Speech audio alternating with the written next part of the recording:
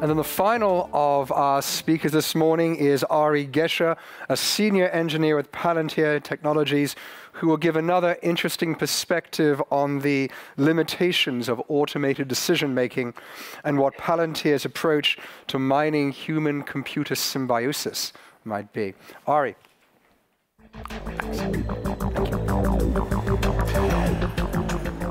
Good morning. I want to talk to you today about a subject, a design principle that's sort of near and dear to my heart, and that is human-computer symbiosis, building systems that use humans and computers together to come up with better performance, better results than you could do using either one in isolation. And the place where I want to start this story is actually in 1997, when Kasparov loses to Deep Blue. In computer science circles, it used to be a really fun sport to try to build computers to beat humans at chess, and then one day, the computer wins, and they say, wow, we need to come up with a new sport. And so what follows is this notion of something called freestyle chess, right? And in a freestyle chess tournament, there are no rules about how you come up with the moves, no rules with how you put together a team to decide how to play the game. So you could put together a team of psychics, but maybe more pragmatically, you can put together a team of humans and computers working in concert. And in one of these tournaments, a very powerful computer, more powerful than Deep Blue, named Hydra, was entered. The designers wanted to see how it would do. And what happened was that it was actually knocked out of the tournament pretty early. It did well against some opponents, but a grandmaster using a laptop and some commodity chess hardware, or chess software, was able to actually beat this very, very powerful computer. So a very strong human using a relatively weak computer was able to beat a very, very strong computer. This was not the surprising part of the tournament. What was surprising was actually who won.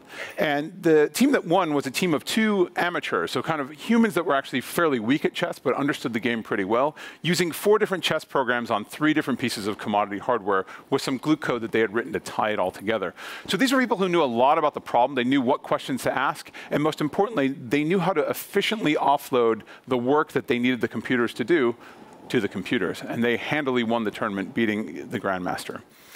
So I want to go even further back in time now, right, to an idea that actually started kind of around here, this notion of AI. So in 1957 at the Dartmouth conference, the idea of building thinking machines is dubbed artificial intelligence. And it becomes a holy grail of the field for what has been now about 60 years.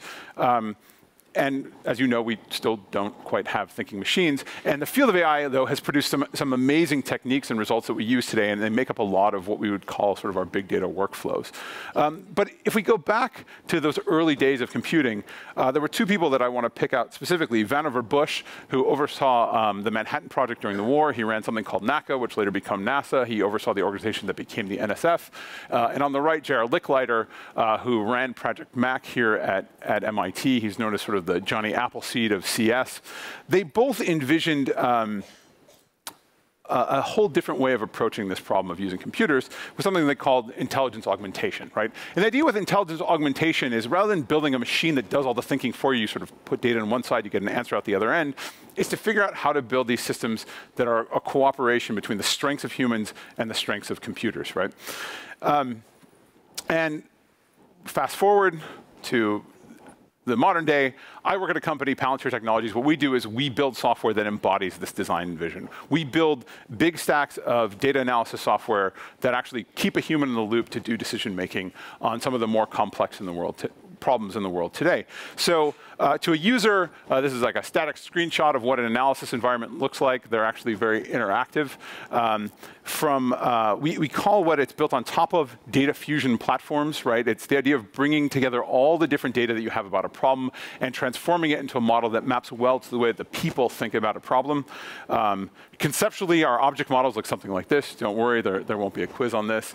And from a network perspective, it's sort of your modern cloud computing large cluster paradigm, right? But we use this to actually solve some problems in the world that you can't solve in any other way. So Hurricane Sandy, which actually was mentioned earlier, was actually one of these places. So the problem of disaster recovery, what do you do after the hurricane hits? How do you put things back together? It's a very messy and complex problem, and not one that actually yields to automation very easily. We deployed into Rockaway Beach, which is actually one of the hardest hit parts of New York in Hurricane Sandy, with an organization called Team Rubicon, which is a veterans volunteer organization to help them with their recovery efforts. And this is sort of how it went.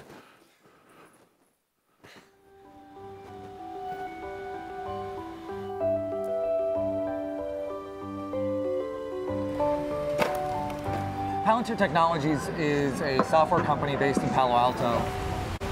We've come to help out with Hurricane Sandy, this organization called Team Rubicon, which is a group of veterans that provides disaster relief.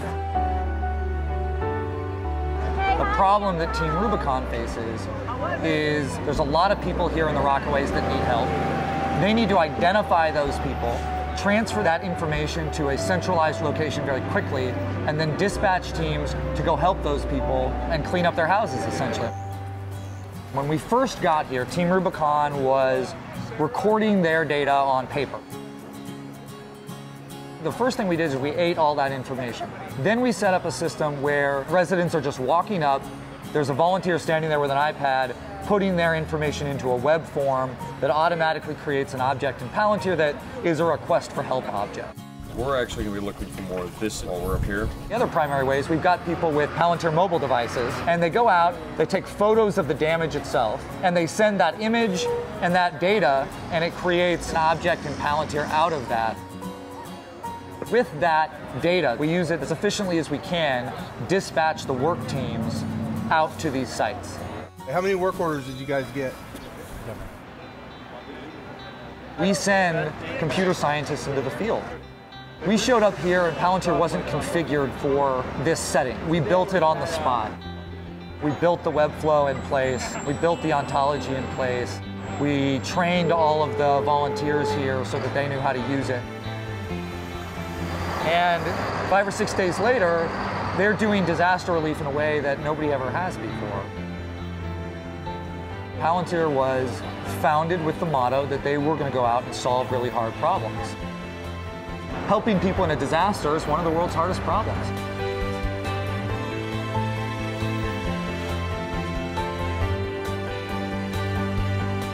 So my colleague, Brian Fishman, isn't underestimating just how hard disaster relief is, right? It's actually one of the more difficult problems in the world because you actually don't know what the problem is until this instantaneous event of the hurricane coming through or the tornado coming through, or the earthquake occurring happens. And so at the end of the day, it ends up being a problem around resource allocation, right? You often have a race against time. In Sandy, it's about getting water out of homes before mold takes over the structures. If you can muck it out and replace some drywall, it's a $5,000 problem. If you wait too long, you actually have to tear down the whole house and replace it, right? But there's so many different variables and difficulties that go into this that building an automated system for this is nearly impossible. So the first is this sort of fog of war problem, right? You actually don't, like, all of your communication systems have been knocked out. You don't even know what's broken yet. You have issues of triage, figuring out once you even know what's broken, how exactly to effectively dispatch the resources that you have. You can run into problems of catastrophic success, which we were able to deal with. The Clinton Global Initiative showed up with on a day with 1,000 volunteers. They said, we're here for one day, we're here to help, what can we do, right? And if you can't actually very efficiently break up your work orders and send them out into small teams to actually do that work, those resources are actually, they're effectively lost. Data security is also a very important part of this, where you need to, these populations become very vulnerable. And there's actually predatory contractors that show up in disaster zones saying, well, FEMA will pay for this later, but if you give me $5,000 now, I'll fix your house today. And the situation is emerging. It's actually changing and can change radically sort of overnight. In Sandy, a week later, there was a blizzard, which actually changed the conditions of recovery. In the Moore, Oklahoma tornadoes, there was another set of tornadoes that came through a few days later. So it's sort of one of the more complex problems on Earth. And computers can help, but you actually need humans in the loop to do decision making. So this is sort of, this is a map of Rockaway. You can actually see all the different work orders they put together. There's videos of this stuff online if you want to go see how the analytic work environments actually work. But I want to sort of switch streams now to places where humans and computers and automation can actually work together very, very strongly. So we've heard a lot about automated decision making. and the ability to sort of put together algorithms that can figure out, whether or not someone's pregnant, whether or not to target ads to them, and that's great. And you can do amazing things with data. But the place where these things break down is when you have an adaptive adversary. When you actually have people on the other side actively trying to evade detection and change what it is that you're trying to figure out, change the rules of that data, right? And so why is this? Well, if we go back to sort of everything that machine learning has brought us, what we have is this incredible library of statistical methods that can look at some set of data about the past, characterize it and classify it, and then use it to make predictions about the future as new data comes in. And that works great as long as the data isn't changing, right? And so there's a whole host of modern problems that actually have this adaptive adversary in the mix. And for there, the sort of the algorithmic decision-making that big data puts out as a promise fails, right? So very simple ones are things like spam email, right?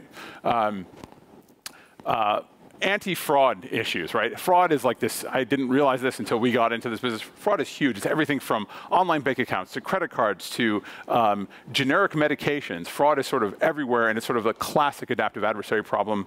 Cybersecurity is another one that's sort of blooming. They even have their own terms for it in cybersecurity. APT, advanced persistent threat, people who are trying to sneak in past your defenses.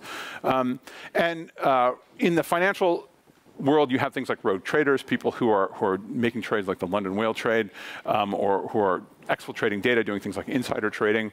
And no discussion of adaptive adversaries would be complete without talking about counterterrorism, right?